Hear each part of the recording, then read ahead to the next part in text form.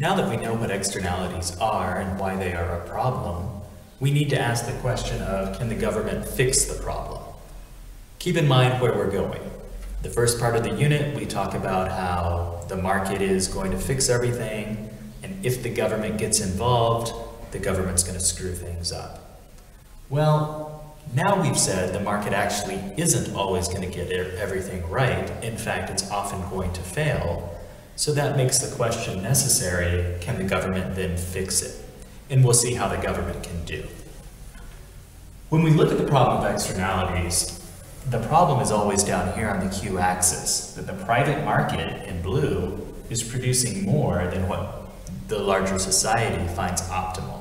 This would be our point, Q social, would be our point of optimal allocation or allocative efficiency, which is really our goal in microeconomics. So the problem is often on the Q-axis. Typically, we can find the solution here on the Y-axis.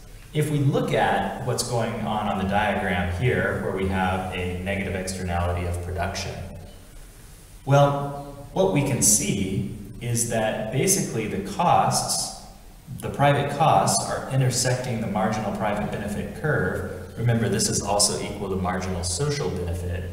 They're intersecting this curve too low. Do the private parties, are they willing to buy only Q social? They are, but for them to only buy Q social, for them to buy less, the price has to be higher. So that's what I mean in saying that the solution is often on the P-axis. We just need to find a way to make these private costs higher so that they intersect the private benefit, the marginal private benefit curve, at a higher point. This is just based on our law of demand.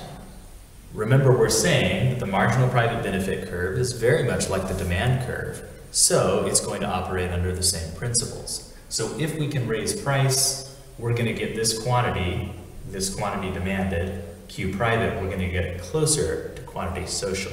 Based on what we looked at the last part of the unit, government intervention, we said, well, the government can use taxes and subsidies to move the MPC curve up or down, up with a tax and down with a subsidy. They can do that, and by doing so, we're going to bring those two quantities closer together. So this is going to be how we can use an indirect tax to correct a negative externality of production. Let's set up the story here. This is going to be on cigarettes. And we're going to say our marginal private costs, they're going to include all the costs that the consumers and producers of cigarettes face. So the cost, the actual, what the consumer pays for cigarettes, the cost of the tobacco, the cost of forming them into cigarettes, the cost of advertising and marketing, the cost of packaging, transportation, all of those. The only difference between MPC and MSC, MSC includes all of those costs because it's important we remember something. Cigarette smokers are part of society. They're not separate from society, although some laws in California where I'm from make it seem like they are. Cigarette smokers are part of society, so society is still facing all of these costs that the producers and consumers of cigarettes are facing. However, additionally, they're facing other costs. Like, for example, an innocuous one could be whenever I go to a place where they're smoking, my clothes smell like smoke and I feel like I have to go get them dry cleaned. So that's an additional cost of the existence of cigarettes. A more important cost are the health costs that cigarettes might cause. So people getting sick and going to having to go to the hospital. Secondhand smokers especially, because remember, the cost to the cigarette smokers themselves are likely to be on the MPC curve already. So what we're going to show is how we can use an indirect tax to reduce the size of this deadweight loss to society. This is really where we see our problem, the green shaded triangle. We can see that when the government adds a specific indirect tax to the purchase of cigarettes, it's going to be seen as a cost that moves the MPC curve up. What that means is that the quantity demanded and supplied in the market is going to move here to Q3. So it's going to be getting closer to the socially optimal quantity. We can show this on the diagram by pointing out that if we go up from this to the marginal social cost curve, that the new size of our deadweight loss to society, the blue triangle, is significantly smaller than the original triangle. The specific tax has reduced the amount of deadweight loss to society. So we can say that this tax has been effective in correcting the externality. Okay, we're going to look at the three other examples of externalities and see how government policies can affect them as well. With a positive externality of production, well, now we're saying that the socially optimal quantity is greater than the quantity the private market is producing, so we want to move this to the right.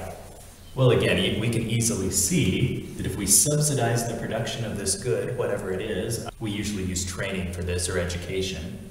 If I'm a business and I'm thinking, well, man, I'd like to send my workers off to get some better training so that they are better workers and can do more for me, there will be spillover benefits, though, to other companies. Say one of the employees that I hire or that I send off to training, say they decide after a while, maybe 2 or 3 years down the line, to go into business for themselves. Well, they can take that knowledge and then spread it out to other people, or maybe they get hired on at another company.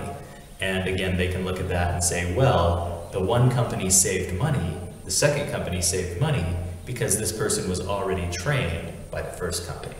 So the cost to the individual business is spilling over and is reducing costs to another business. So that's our spillover benefit.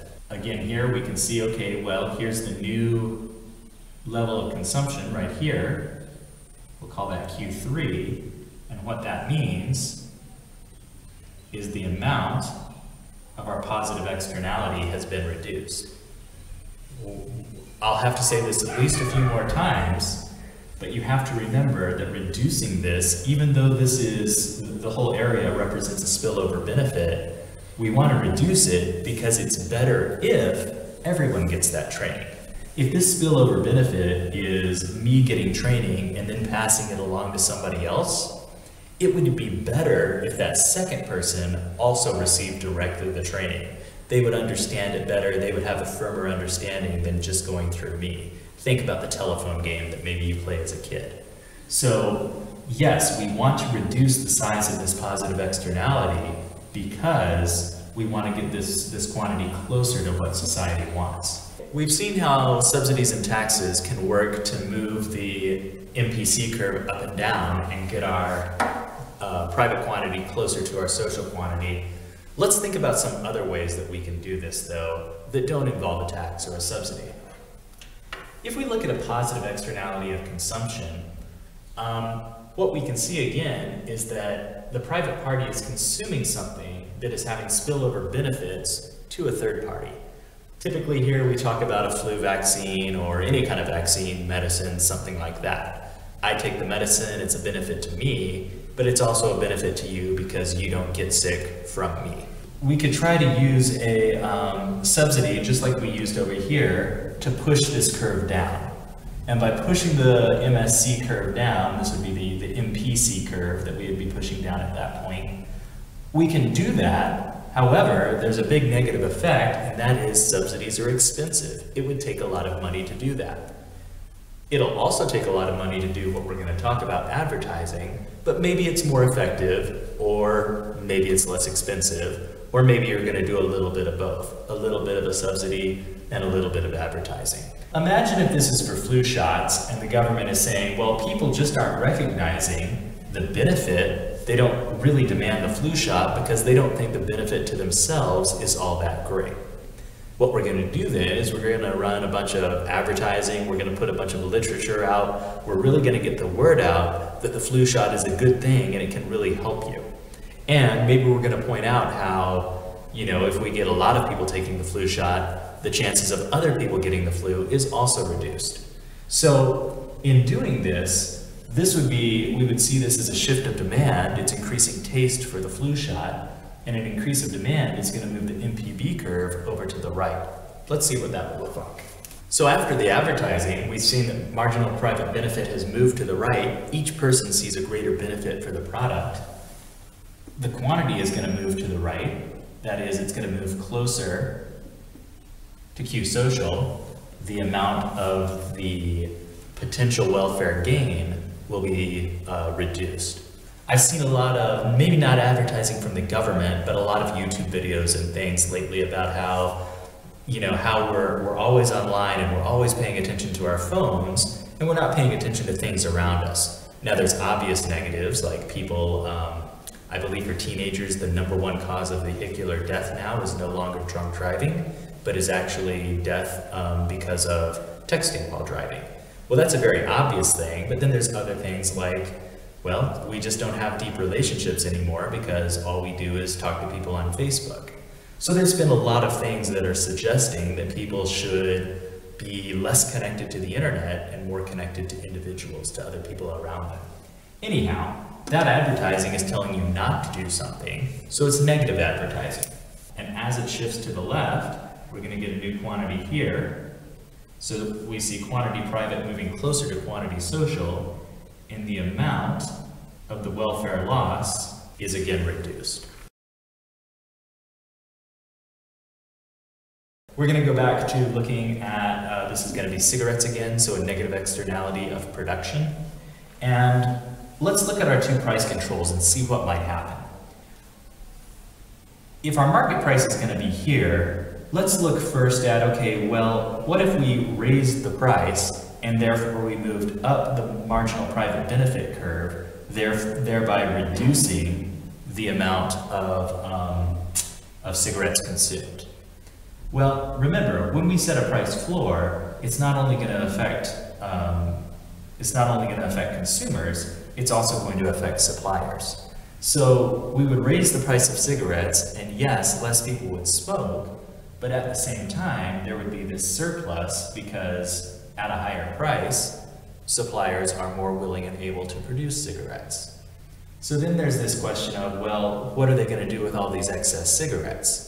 It was one thing when that excess was corn or something like that, but it doesn't seem like when you look at our overall picture of we're not using our resources efficiently, it doesn't seem like using more resources to produce more cigarettes is really a very good outcome, even though there will be less cigarettes bought and sold. Well, so that's not going to work. What about a price ceiling? Well, again, this seems a little bit awkward. Now we're saying, well, here's the price ceiling and price can't go above it. Remember, for it to be effective, it has to be lower than the market price. Well, doesn't that send the wrong signal to say, here's a product we don't want you to use, so we're going to make it cheaper?